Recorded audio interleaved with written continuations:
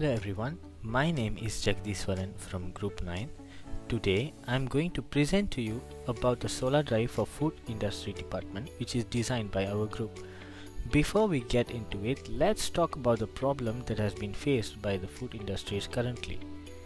To extend the shelf life of agricultural products, drying is being used to remove the water from agricultural products. There are many ways to dry the products, but the most classic ways of drying the product is open sun drying. However, employing this approach includes several disadvantages, like example insect infection, microbial assault, and so on. To address these issues, we have presented a low-cost, simple processing indirect solar dryer in our project. The project's design is as shown as below, which consists of a blower, solar collector, and a drying chamber. As for the characteristics of our solar dryer, firstly we are going to look at the solar collector. The solar collector is connected to the blower, consisting of insulation material, an absorber plate, and a transparent plate. As for the insulator, it is completely made up of plywood, and the transparent glass on top of the solar collector has a dimension of 1080 by 956 mm with a thickness of 4 mm, and the absorber plate's length, which is 1 meter and made up of aluminium plate, and the dimension of the whole solar collector is covering up an area of 1 meter square. Next up is the drying chamber.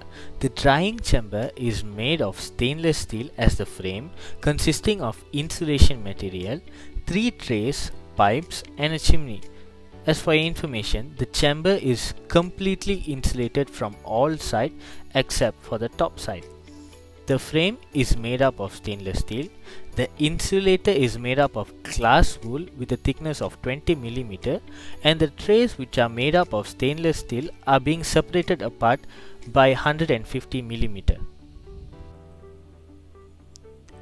Okay, now we are going to see how the system is working. Firstly, once electricity is supplied to the blower produces ambient air to the solar collector. The solar collector, which consists of absorber plates, absorbs the solar radiation. Now the hot air enters the drying chamber through the connected pipes to heat up the food which is being placed in the trays. Finally, the humid air is released from the chamber through the chimney to the surroundings. These are the materials that we use to design our project. The total cost per unit is 2,679 ringgit. This is our project's Gantt chart.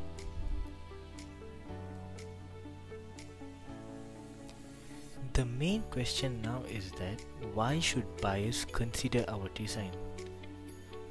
Our design has a uniform air distribution system in the drying chamber. To provide a consistent airflow in the drying chamber, pipes are used to link the drying chamber and solar collector. In the drying chamber, there are 3 vertical pipes that are connected to a horizontal pipe at the bottom. The use of pipes lets the air to move individually to each of the trays, ensuring that air is spread uniformly across each of the tray. Not only that, we also have an efficient heat transfer area in solar collector. As illustrated in the diagram, we utilize a zigzag shaped solar absorber plate. The surface area of this unusual shaped solar absorber increases, allowing for a great quantity of heat to be absorbed and a higher heat transfer efficiency.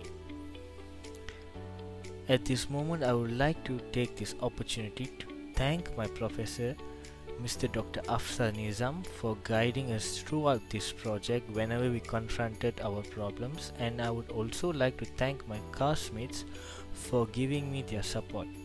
Thank you so much. That's all from us.